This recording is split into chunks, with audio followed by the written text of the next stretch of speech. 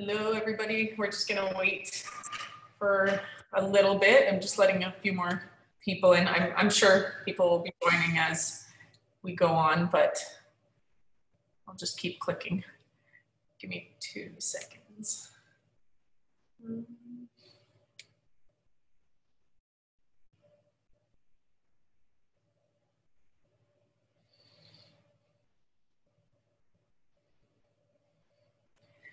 Bonnie, I see your screen and it's like, I can see, I was like, why do I see myself? But I think it's like you're doing a screen share. I don't know if that's true or not, but just in case you don't want to share your screen, it's on there.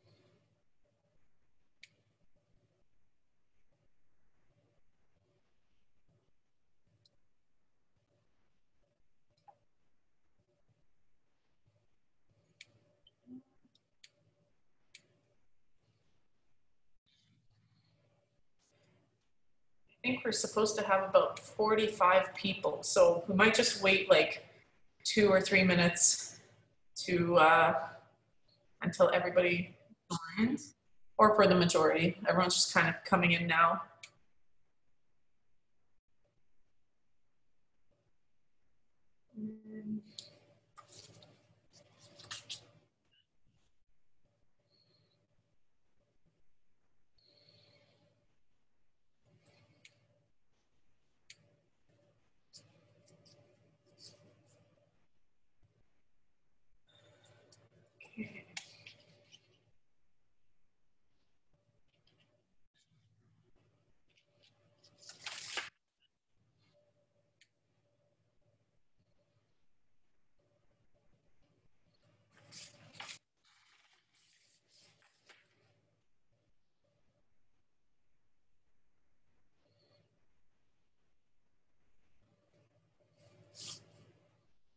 Mary Liz, your background is quite interesting. How did you get it? Like, that's very, very appropriate. I love this look, like where you can see the skater going across.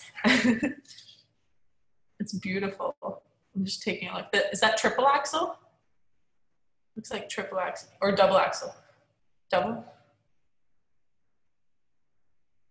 I can't count the rotations. I don't remember if I was doing double time or triple. That was a joke. It's obviously.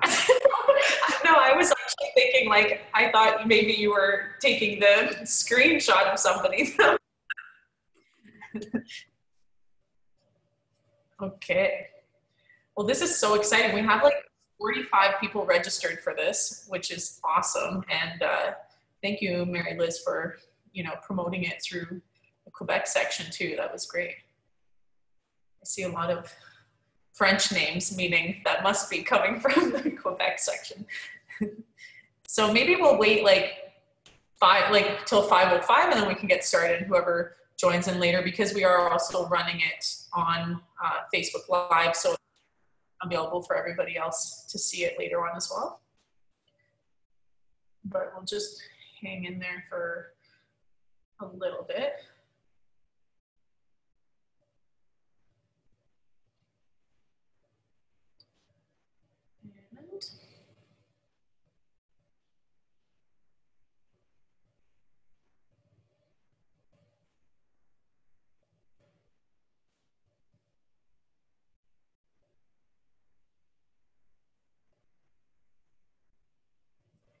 Angela, are you able to accept people into the room from your side if I start and I'm kind of occupied?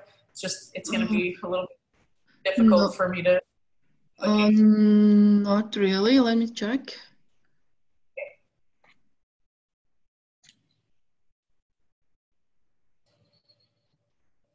I will try to multitask. It might be a little crazy when we're only at 19 people, so it'll be like back and forth clicking people to let in.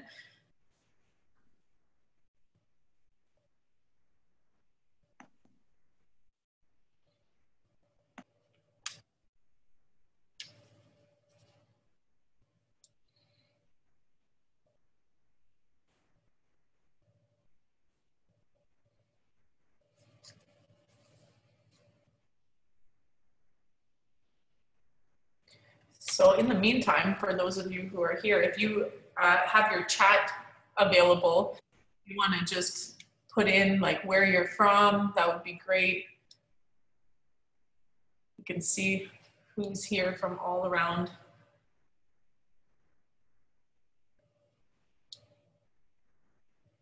Oh, we've got some skaters too. Hi, Signe. Oh, Mexico, cool, nice.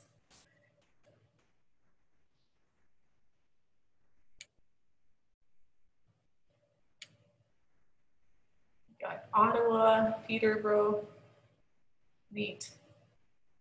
Montreal, Quebec.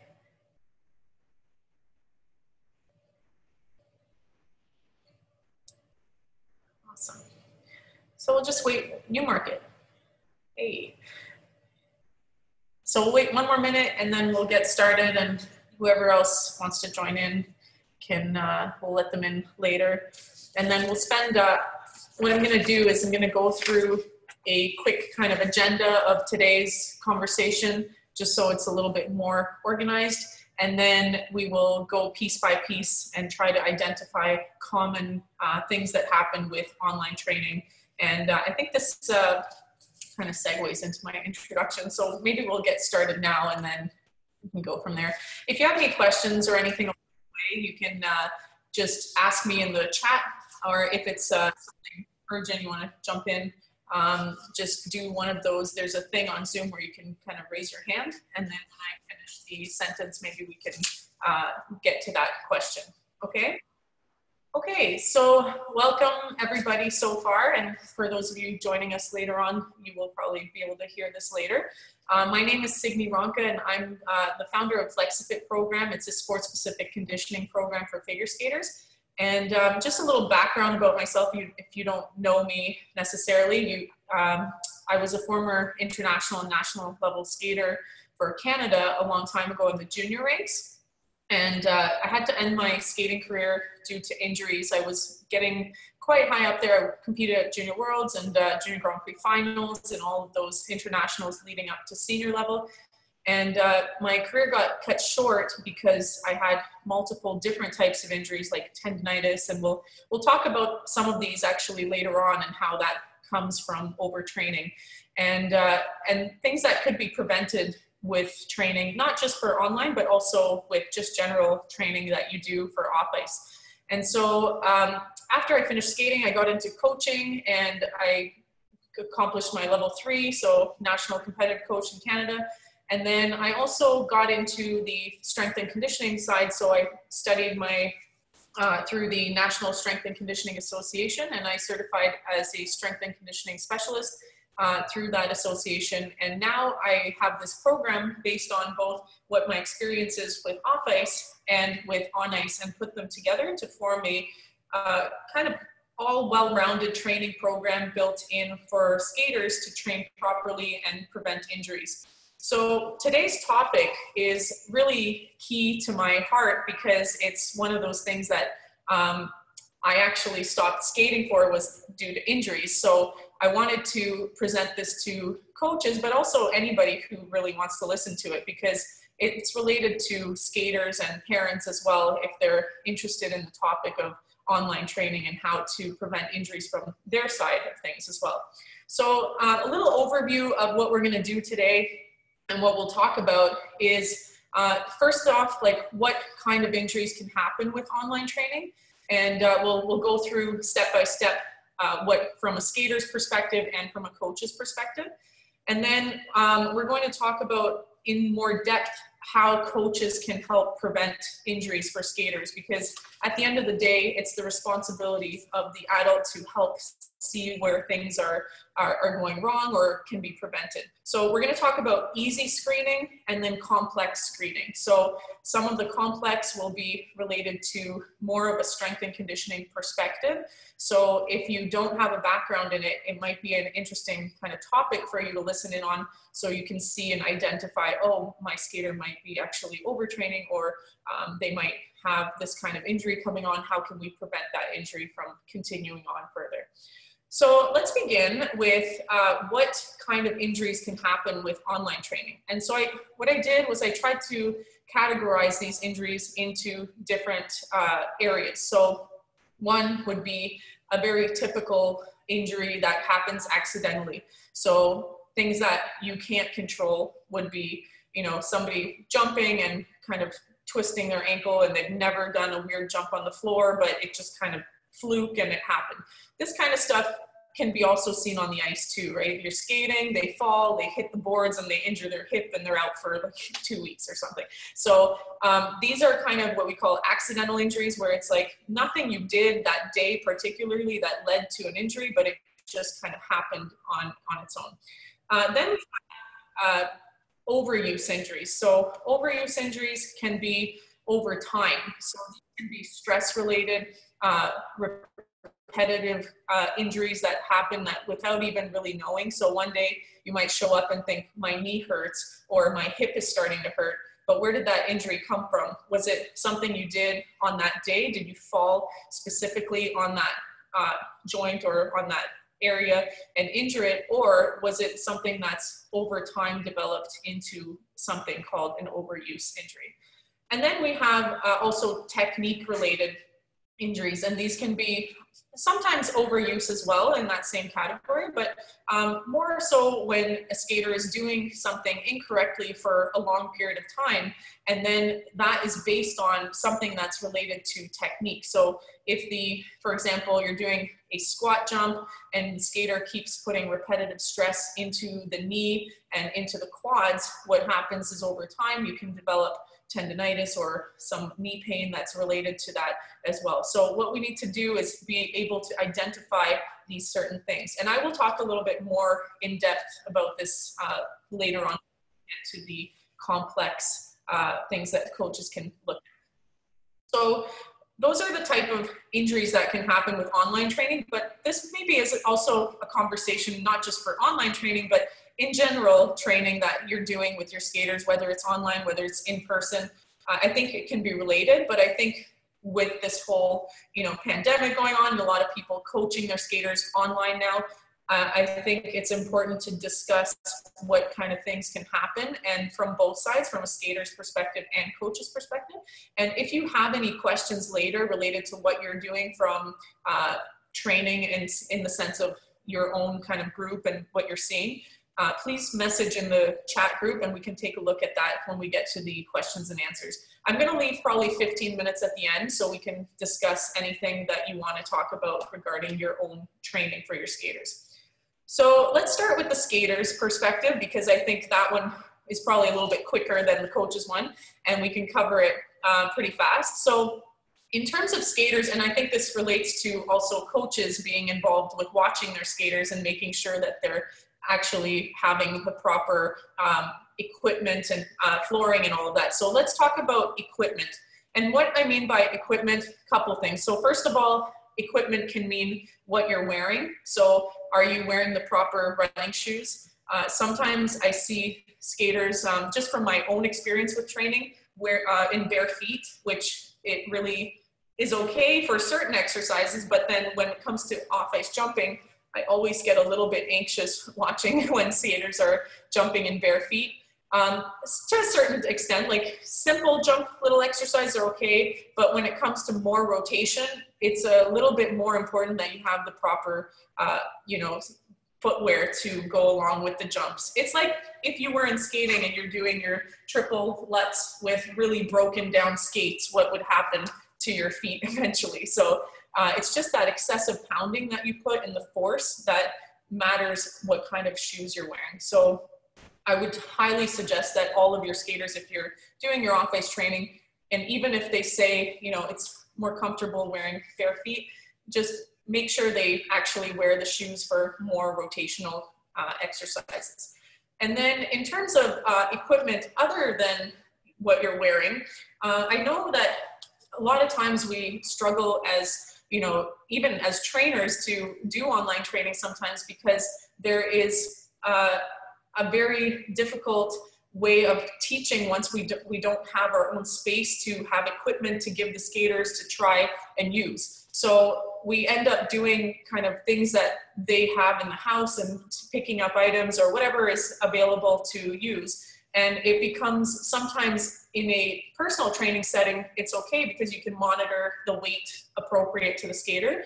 But sometimes in a group setting, if a skater, if you're suggesting, okay, everybody grab a medicine ball or something that you have, and they just take whatever and you don't notice what they're holding, it might not be an appropriate weight for that skater to use. And it ends up being just like, okay, whatever, that's fine, just use whatever you have because it's easier.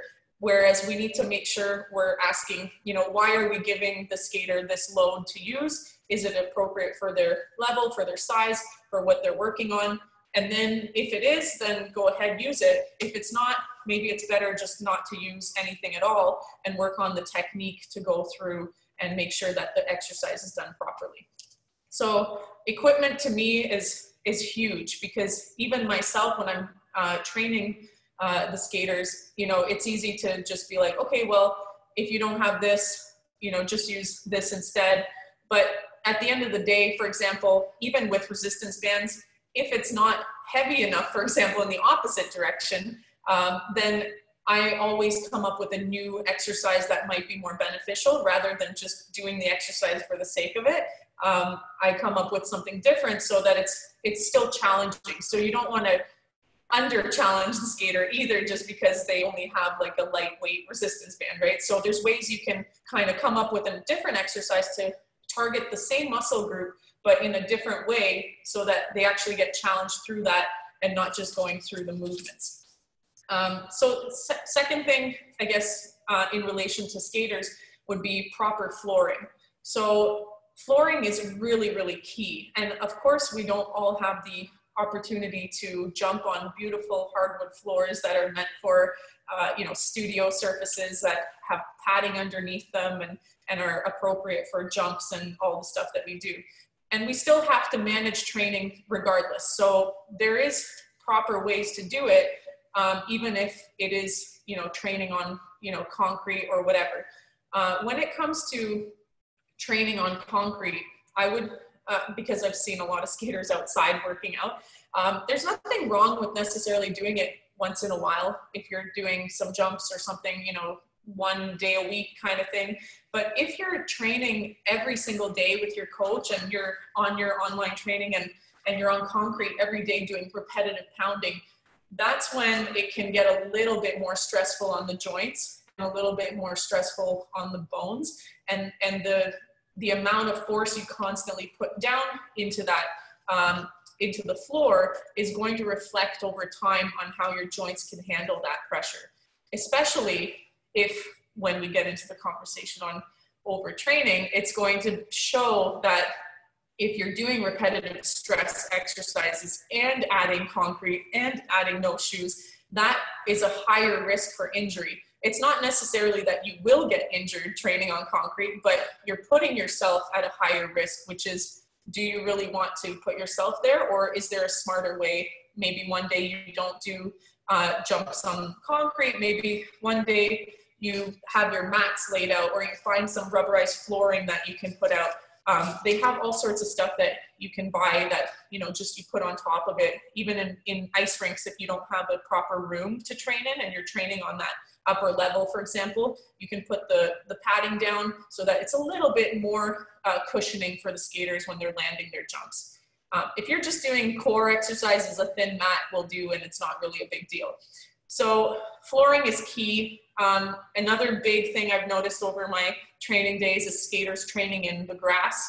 I love the grass. It's a very fun place to train outside, but when you're doing your jump exercises, especially when it's more rotation, you have to be really careful because the grass is uneven. And when you jump on uneven turf, it becomes a little bit more dangerous as you go through the jumping for a twisted ankle, or if you jump off center on one of the jumps on the takeoff, you can go sideways and fall on your hip. So these kind of things can happen with grass training. Turf training is not so bad. It's a little bit better. So if you have turf kind of in your backyard, I don't know, some people do, it's actually not too bad. Just be careful, it's a little more slippery. So when you're doing, if you're doing any sprint exercises or agility, just that's when you need to be a little bit more aware. So just doing your research and making sure the skaters in your class are on proper ground, that's a very important part. And then another big part from the skater's perspective is communication. So I know we deal with a lot of younger skaters a lot, and communication skills are not fully developed always at the younger age. But what we need to do to help develop those skills is ask questions as coaches. So communication specifically on fatigue. So sometimes we like to push the skaters through fatigue because we think it's going to be beneficial for them. And sometimes it's good because maybe they're just not pushing themselves hard enough, and we all know those type of skaters. But sometimes they actually are really tired, and maybe it's not a good time to be pushing them through that fatigue because of all of the other components we're going to talk about later when we get into the complex components for coaches. So communication is key. From both sides. The skater has to communicate when they feel tired, if they have an injury, if they feel like there's some pain starting in some form or another. These are all key things that the skater is responsible to communicate with the coach, because from the coach's perspective, we can't read their minds, right? So we need that information to come back to us. So now let's get into the coach's perspective on how to prevent injuries on training and what we can do to help that kind of with our online training. So I kind of broke this down into easy versus complex. So for the easy ones, we're going to talk about it pretty quickly, and then I'm going to spend more time for the complex because I think that's where it'll be more interesting information, and I think most of you will be more appreciative of that kind of information. So the easy ones that we'll just cover just to make sure we cover all the grounds. Screen numbers. So the first thing is making sure you can see everybody on the screen.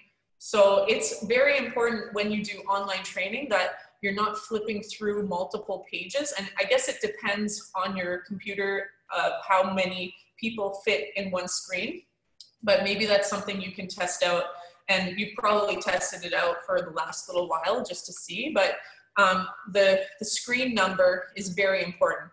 The reason is you can't see always if you have to click through if somebody is doing an exercise incorrectly. So the eyes on the skaters is really important. When I do my classes, I make sure that I have at least, maximum. For myself, I just keep it limited to 15, but in some of our other classes, we have about 20 skaters, and you can see everybody on one side of the screen so that it makes sure you can identify any errors right away. So it's not, they're repeating them over and over incorrectly. And then another big one is that the skaters have their videos on. I know it sounds funny, but sometimes they disappear for 10, 15 minutes. And then what do? Are you like seeing what they're doing or what's happening? That part to me is very important in terms of making sure, if your Wi-Fi connection is not working for some reason, maybe just disconnect yourself quickly and then try to connect again so the coach knows you're trying to get back in versus just keeping it off for 30 minutes and just following along. It might be a little bit more safe for the skater to actually be visible to the coach.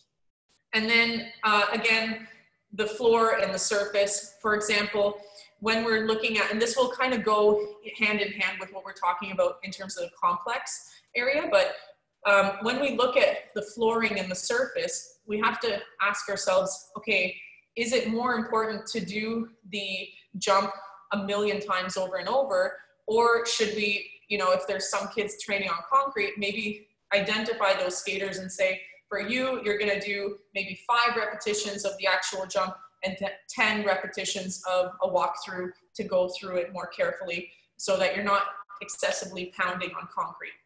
And then that way it's less impact and you know exactly what your skater is doing, and there's not a concern that they're going to injure themselves more like somebody who's jumping on a softer surface and they're doing 25 to 30 repetitions of a double axel. So those are kind of easy things to screen for. So then we get into the fun stuff, the complex. So what we're going to talk about first in terms of the complex training or complex things that you should look at when you're online training is first, let's ask the question of what is overtraining.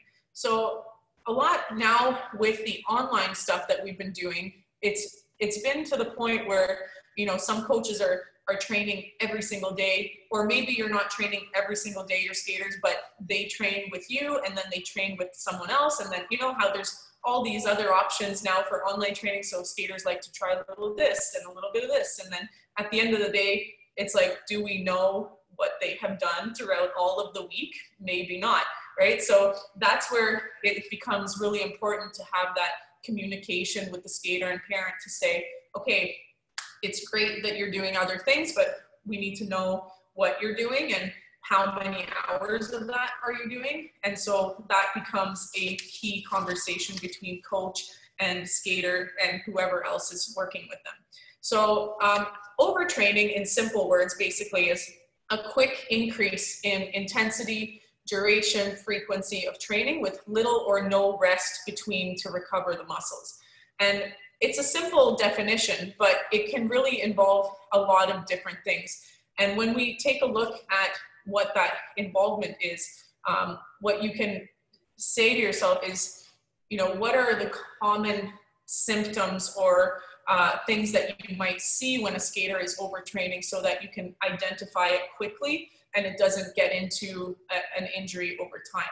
So one of the most common things, obviously, with overtraining is fatigue and a decrease in strength. And this kind of stuff initially might be hard to see if you're not an experienced like strength and conditioning specialist where you work with these kind of athletes off ice all the time. But one thing that I would say that you really can start seeing is their face starts to look a little bit different. They're not as energetic on a regular basis. And it's not to say that one day a skater might feel more tired than another day. That's normal. But when you start seeing it over time, that's when you start kind of questioning, is this something that is happening because they're just tired all the time? But how can they be tired all the time if they're conditioned and you know that they've been doing all of these exercises? So why are they all of a sudden being weaker, or why do they look weaker? So you'll see a decline in performance, and that's a big, big thing. Zihan, do you have a question? Oh, you're just hanging out with your arm up. Okay. So yeah, you'll see a big decrease in performance, and sometimes you'll see the skater saying, you know, I can't sleep at night. I'm having a difficulty sleeping. They might not be eating correctly. All of these little things that might happen in, you know, the skater over time, even little things like coordination. All of a sudden they start feeling less coordinated, and you know that they can do these things in their sleep, and all of a sudden they're just, you know, tripping or, you know, popping a jump more or something like that. Another big way to tell, and this might be a little advanced for someone who doesn't do this kind of testing all the time, but heart rate testing. So when the skater is at an 80 to 90% heart rate max, working through an exercise, and all of a sudden they're doing the same training and they get to a 60 or 70% heart rate max and they're totally exhausted, then you know that that might be a sign of overtraining. And if you have a question, I won't go into that too much because that's a huge other conversation, but if you are interested in heart rate exercise and different things like that, you can message me later and we can kind of have a conversation about it. But that's a great way to test also. obviously difficult in a group setting, so I probably wouldn't use that necessarily as a testing marker, but all of the other things we talked about beforehand would be key to identifying some symptoms. So now let's go into talking about pain and when a skater identifies pain, or how do you identify pain in skating. So let's first talk about, we have 3 different types that I'm going to go through today just for purpose of time. And the first one is going to be muscle pain. Then we're going to talk about tendon pain, and then we're going to talk about bone pain. And knowing how to identify those 3 with your skaters will be a really good, important way of showing, you know, I understand this is starting to look like this, or we need to slow down because your tendon is starting to look like it's going into tendonitis, or that bone pain you're feeling in your shin might be starting to look like a stress fracture with shin splints. So let's talk a little bit about that, and then we can, if you have any questions, I'll pause for a second just because, oh, Mary Liz, yeah? Is there, oh, in the group chat, you are telling me, okay. So tips, guidance on identifying difference between growth spurt pain and overuse technique injury pain. Yeah, that's a great question. And then the next one from Anya was, would you recommend a basketball sneaker high top for off-ice jumps? So maybe we can answer those ones quickly and then go into the definition. So maybe from Anya, because that was part of our last conversation. So basketball sneaker high tops, definitely no. Only because I think Anya, I know what you're going at with that. It's probably just, are you thinking because it's more like a skate where it's like a little bit higher up? Maybe you can answer that question if that's your thought process there. Okay, yes. So yeah, I understand. That's exactly what I would have thought you were thinking of. I think the difference is that the basketball sneakers are kind of, they're okay, but the thing is, when we look at jumping, for basketball, when the athlete is jumping up into the air, it's really a kind of movement going just straight up and then down without any kind of rotation. I mean, they might rotate a little bit if they're turning, but the thing is, with skating jumps, we need to make sure that they have the proper cushioning coming down if they're doing more acceleration, especially triples. When it comes to doubles on the floor, it's just, in my opinion, too flat. So it could work, but it might be a little bit too flat.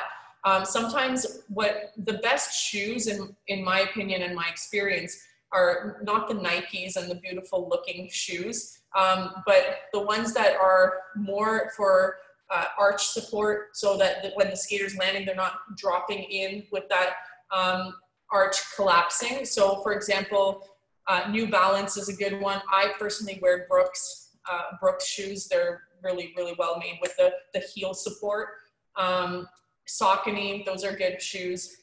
There's probably a bunch of other ones that I'm just missing, but definitely try to avoid like really, really flat surface kind of shoes. Especially if you're jumping in on concrete or those kind of surfaces. If you're jumping on the hardwood floor, I notice with the flat surface kind of shoes, they don't stick as much, and the skaters actually end up sliding more, and it's very slippery, and I get a bit nervous watching those jumps. So that might be a good reason enough to just have more support on the under part of the sole. So does that help a little bit, Anya, with the sneakers? And then Mary Liz, tips and guidance on identifying difference between growth spurt pain and overuse technique injury pain.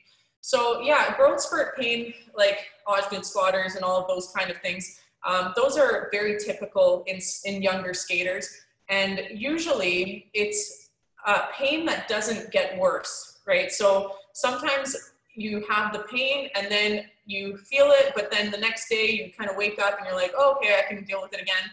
And then you go through the day and it starts to get a little bit worse, but then the next day it recovers and you ice it and it feels a bit better. Whereas like an overuse technique injury would be something that gets progressively worse over time. So in something like, if they're constantly doing, you know, jump squat technique improperly, that can cause an overdevelopment of the quads, and we have an imbalance in the back of the leg. And so that can also pull on the tendon in the front of the knee, and that eventually maybe can get into patellar tendonitis, right? So that might be an overuse injury versus like an Osgood-Schlatters. And especially with that kind of stuff, if you're trying to identify the difference, usually the best way is you go to your, you know, doctor or physio and you ask, you know, what kind of pain is this? And they can usually identify if it's a growth spurt pain or if it's an injury related pain.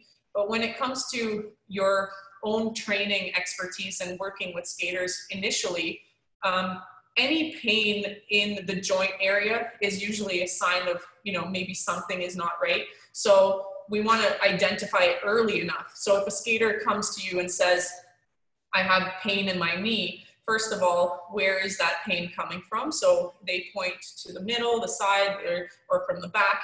And then you can kind of see, okay, if they point directly underneath the kneecap, and you might need to just do some research on your own to identify some of these. Like if you type in, even if on Google you go and type in common knee pain or symptoms, you can kind of see, and not to be doctors by any means, that's not what we're here to do. I think if they have an injury, you should send them to a physio or a doctor right away, because that's not your exact, you know, expertise necessarily. But if you have a general idea of what it could be, and it's over, you know, a week or two and you're just kind of working with them, maybe then that's a good time to identify, okay, has it gotten worse over 2 weeks? If it's gotten worse over 2 weeks, they need to go see a doctor.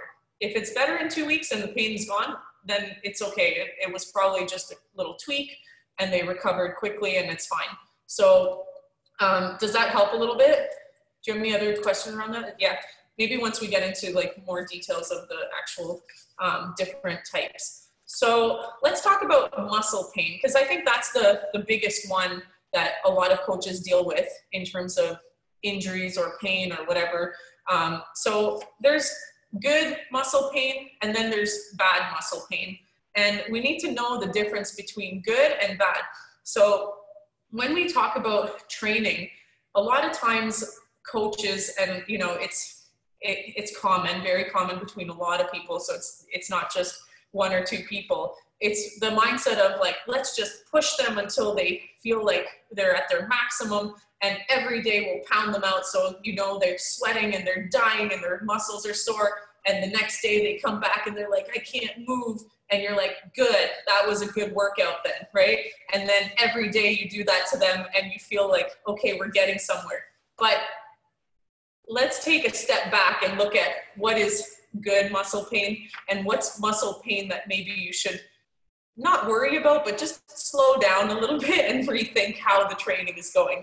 So good muscle pain, of course, when you do an exercise and you're using the muscles for the first time, or you're doing a new exercise for the first time and you haven't quite developed in that area, there will be some stress on the muscle and the muscle will feel a little bit of pain.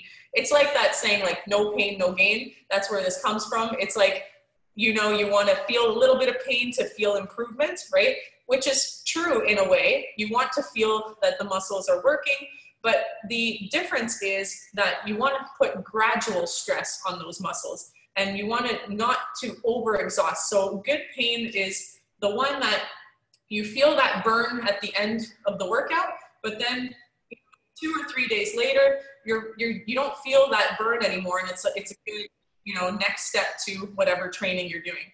The bad kind of pain is the one that lasts for days upon days. So you might feel a little bit sore, you know, not necessarily the first day, but then the next day, and then the day after, and then you tell your coach, like, I can't even walk up the stairs. And those kind of painful days of muscle pain means that you overexhausted that muscle. It wasn't ready for the kind of workout that you put it through. And now the energy stores can't be replenished properly. So you're getting into a chronic fatigue state, which is also like this kind of fatigue is called delayed onset muscle soreness. So it's basically meaning like over a few days, you still feel that soreness and your body hasn't recovered properly. So in this situation, it's sometimes normal, even myself. Like if I go to the gym and I work out and I haven't worked out my biceps in a while and I'm pumped out, you know, repetitions with whatever amount of weight and I push myself through it, I know that 2 or 3 days later, my biceps will be pretty sore. So that kind of stuff happens on a regular basis where you as an athlete want to just push yourself because you know, like, that's where your head is at and you can do it and go for it.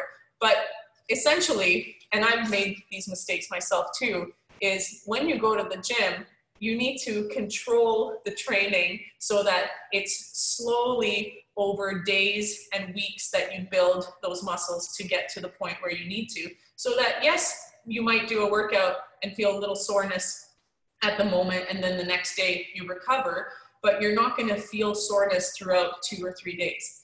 Because then what happens? After 2 or 3 days, you're still feeling the soreness, but your coach makes you do training the next day and you push through another pounded training day. Now you're offsetting, muscle fibers are ripping a little bit more and more. There's inflammation in the muscle, there's stress in the muscle. Now the recovery is going to take you maybe 5 days, but the next day you pound out again, you do off-ice jumps and you keep pushing through. And then over the next 4 days, what's happened now is you've overexhausted that muscle and you're now getting into what's called overtraining. And then we have to be really, really careful because once you get into that overtraining state, it's difficult to recover quick enough to do the next exercise. And you might think, okay, well, if I just take 1 day off, I might be okay, and then just pound myself again until I feel better again the next day. But most likely the body has already had a deep enough muscle tear, stress on the joints, and now you're putting yourself at risk for an injury to happen over those next few days. And it's not easy to recover once you start getting into the overtraining phase. So that would be the muscle pain related. Does anyone have any questions regarding that before we move on to tendon pain? If you do at the end, that's okay too. We'll wait for them to come in. Okay, so let's move on to a little bit more complex tendon pain. And this is sometimes more difficult to identify than muscle pain because a tendon is the attachment point between the muscle and the bone. So where that tendon attaches, it depends on if you're going to feel, you know, pain or not in that area. So for example, very common tendon pain is in the knee, and then also a lot of tendinitis that I see from, you know, just even my own personal experience is tendinitis in the foot.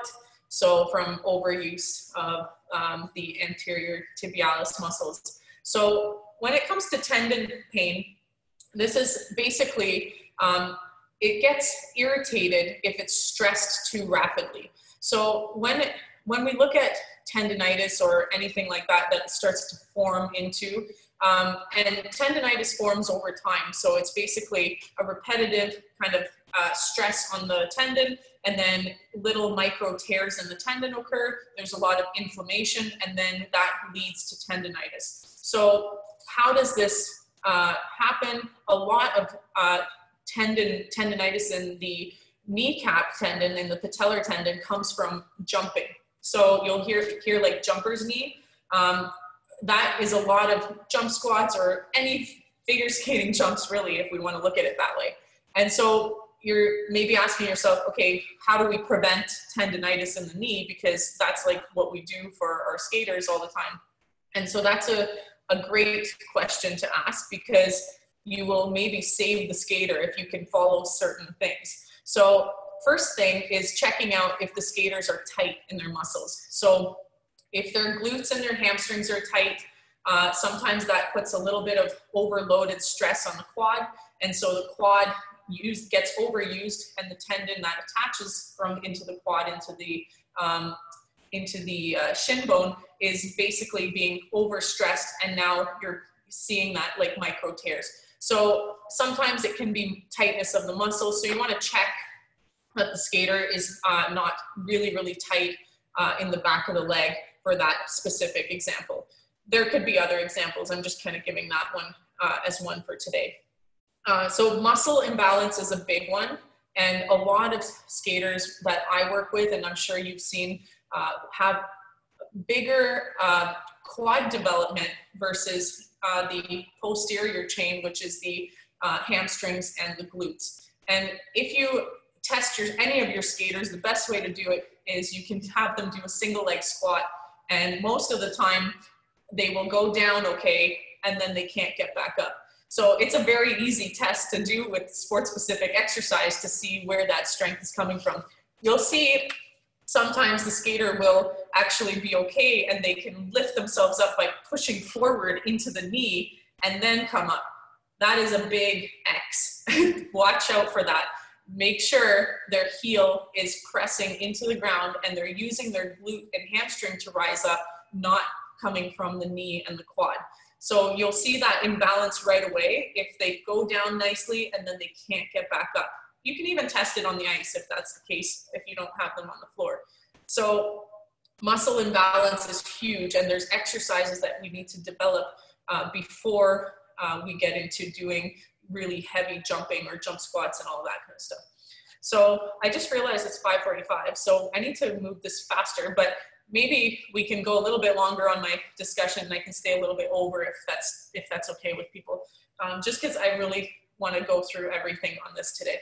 So then we look at different things like technique. So are you teaching the technique properly for the skaters? So it's whether or not they're, if we take, for example, the squat, are they doing the squat too far forward into their knees? Are they lifting their heels up? Do they tuck their pelvis under when they're doing the squat?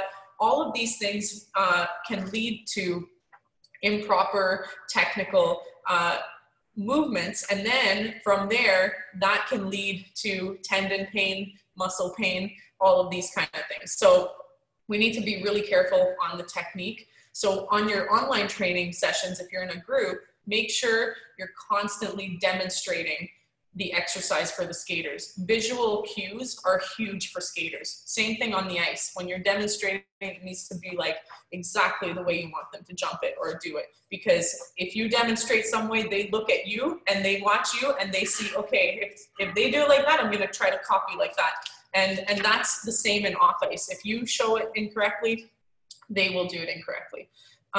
Too many repetitions, too soon, those are all tendon pain related. So if they're doing 25 jump squats and then 3 sets of that, and then let's do another 40 lunge jumps in the same session, and then let's do off-ice jumps in the same session, and now we really got them. But it's like, well, let's take a step back and see what that next day is going to look like. And then are you going to do jump squats and lunge jumps and stuff on the next day too?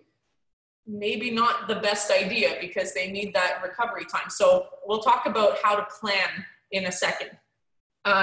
Anyone who has questions on tendon pain, we can discuss later. Let's just go quickly through bone pain.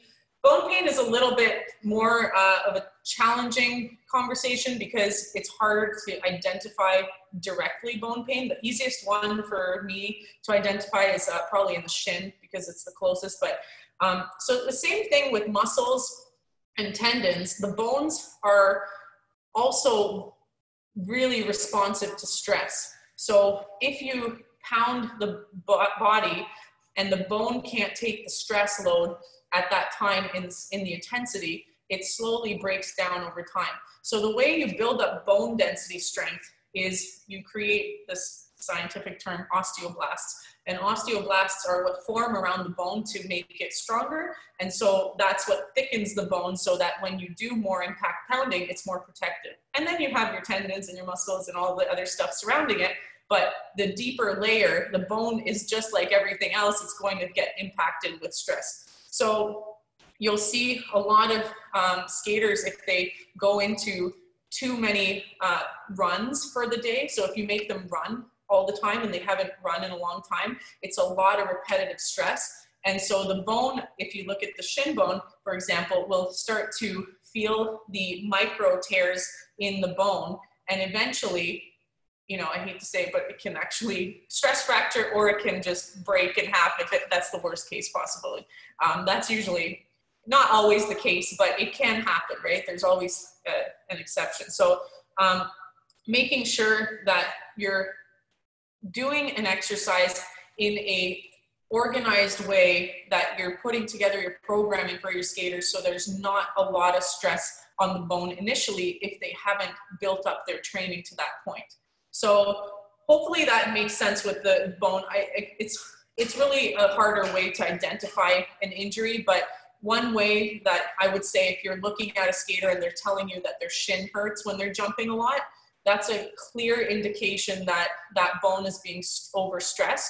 And I can speak for myself. I had shin splints many, many times, and I learned all of the key things to do before to strengthen the bone around the shin so that you never get shin splints again. And now I can run, I can jump, I can do all these things. And it involves all the things we talked about, like, are you stretching enough? Are you stretching your calves? Are you stretching the front of your shin? All of those things. Are you strengthening the calves? Are you strengthening your glutes? Are you strengthening? So the body runs from head to toe, and it has to be strong all over the place. You can't just do an isolation on the glute strengthening and think everything else is going to fall into place okay. So now that we've covered pain, and hopefully you can identify some of these things a little bit more, let's talk about how to program to prevent overtraining. And this will be our final kind of conversation. So for coaches, it's very difficult sometimes, because I think we can talk about overtraining and it's really easy to say, like, okay, this is how you identify, and okay, one day my skater has pain, but now, oh, oops, it's too late. So now we need to figure out a way to program ahead of time so that you don't run into these issues, or you run into them very little, because sometimes there are cases where you can't help it and somebody just has, you know, that kind of body type, and it weakens quicker, and that's it. But let's start small. So when we look at programming and periodization, it's overwhelming. I mean, I did my level 3 course, so I know that what it takes to put together a periodized plan. It's not always easy. You have to go through so many different steps, and then it's like all this whirlwind, and, you know, like, who has time to do that in the moment when you're trying to put together your program for the skaters in these times, right? So let's think about how do you start small? Think about the month. Take the month, for example. You have your 1 month, and you organize it into, what do I want them to accomplish in this 1 month? So what do you want? Let's take an example. Say it's, I want them to be more conditioned.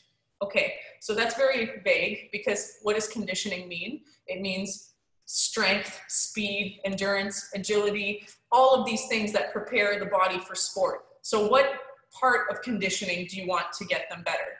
Do you want them to improve their speed for this month? Or do you want a combination? Do you want power and strength? So if you're looking at power and strength, I drew this little chart.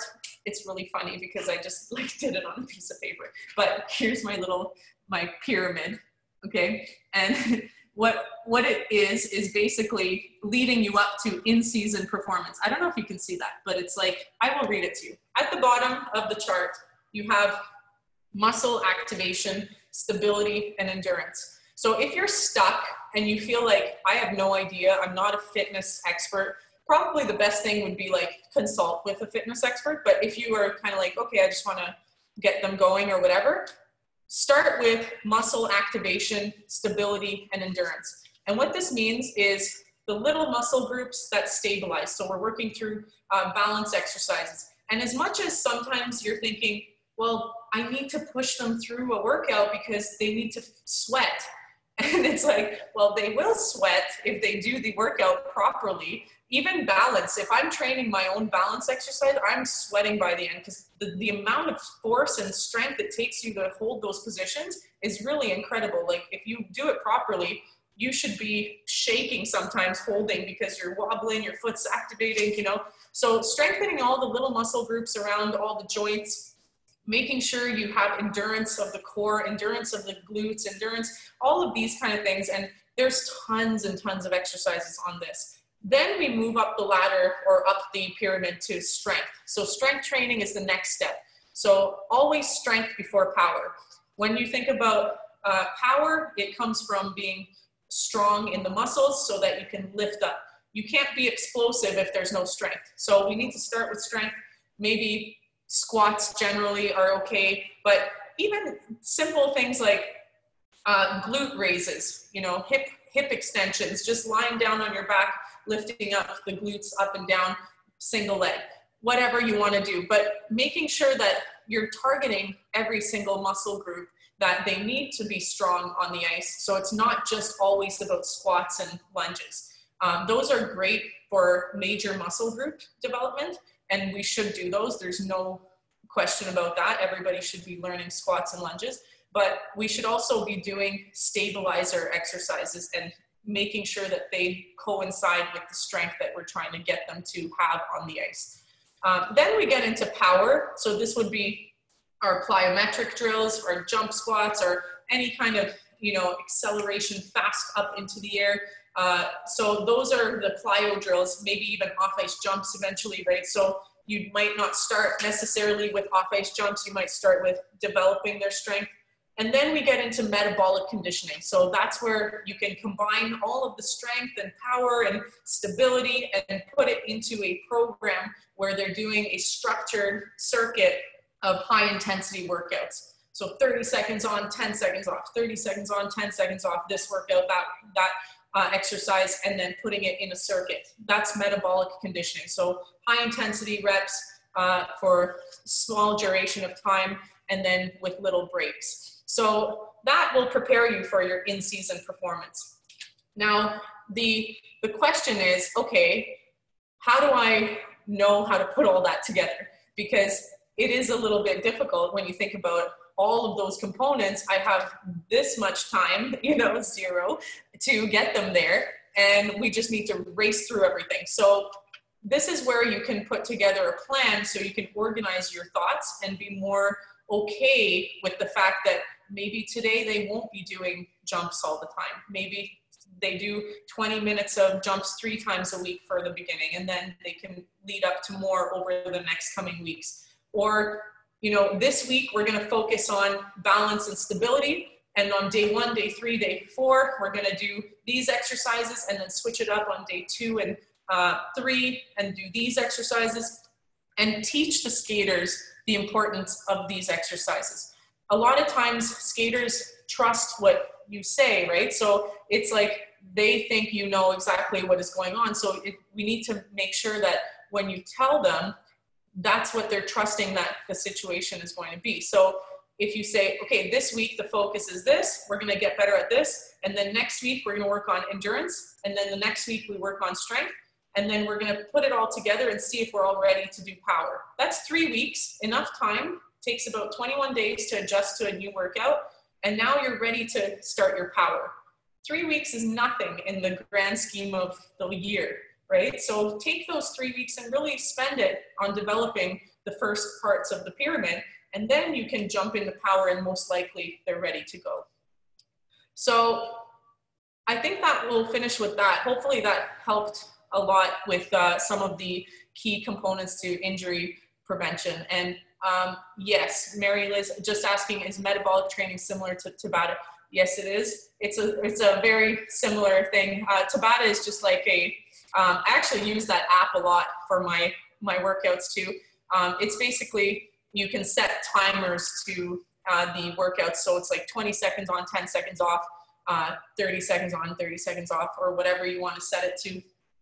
Basically, metabolic training is exactly like that. High intensity training, intervals for short durations, high and low rest periods. So hopefully that helps. Any questions does anyone have? We'll take some questions for a few minutes, and then we will call it a night. That was great. Thank you so much for listening. And hopefully you learned a few little tips. And even if you learned one thing, it's always great with these kind of webinars to hear different things from different perspectives. And, you know, we try our best to be perfect, and no one is perfect. I'm not perfect either. And we just need to, you know, take a step back sometimes and assess, you know, maybe we did something not so great with our training, and maybe we learned something, and now let's take a step back and say, okay, well, we can fix these things and we can start from scratch today because tomorrow's a new day. And, you know, get the skaters to work on some stability tomorrow, for example, if that's what you're thinking of. So anything that you think and you learn from, you can start to use it on a daily basis, and there's no wrong thing in training. It's like you're always learning. So let me see any, oh, we got some thank yous, that's great. Mary Liz, your brain got a good workout. Yeah, sorry about that. Sometimes I talk so much and I can't stop talking about certain things, and I don't stop, so I need to learn to take a breather too. Okay, amazing. So if no one has any questions, I will leave it at that. This video is going to be is recorded, so we're going to put it up if you want to send it to your friends or anyone who wasn't able to listen today. And if you also have any questions, you can leave a note on the Facebook page in the comments section, because it'll stay up there, and then I'll get your answers to you. Can you see this? Or here's a, do you have a picture of the pyramid? I actually just drew this picture myself. So if you want, I can snap it and send it to you. So, okay, wonderful. Okay, everybody, let's have a great evening, and we will hopefully see you all soon, and let me know if you have any questions. My email is info@flexafit.com. So if you have anything you think of tonight or tomorrow, or if you're stuck at any point, happy to help you out and get you on track for your periodization or your training or whatever it might be. Okay? All right. Thank you. Bye-bye.